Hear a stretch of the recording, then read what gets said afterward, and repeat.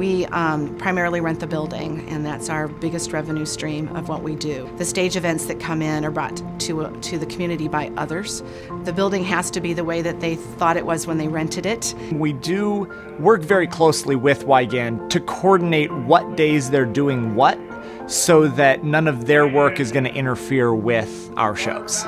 Wigand Construction would tell you that it's a huge obstacle, although it's something that they're used to, and having us still stay operating while they're doing construction. We'll work off hours like tonight. We're working second shift. We'll work third shifts. We'll work early hours.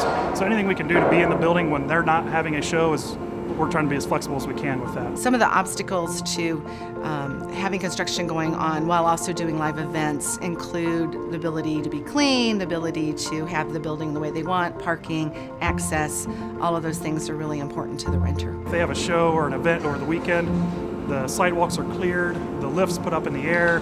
It's as if we're not here. At the end of each day, we clean up the lobby because we share common entrances and common lobbies because there's only one elevator that gets us access to these floors. We've been very, very fortunate to have a clear idea of what the shows entail and a clear idea of what the construction process entails. Probably the biggest challenge to accommodate the events and things here is there's just an extraordinary amount of coordination that has to take place.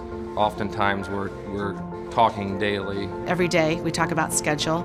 Can we even have noise? That comes up quite a bit. Noise actually has been a really entertaining discussion to have with the construction people, because just because they are 7 stories above us, or just because they're on the opposite end of the building, does not mean that we can't hear them jackhammering and sawing through concrete and whatever the heck else they're doing up there.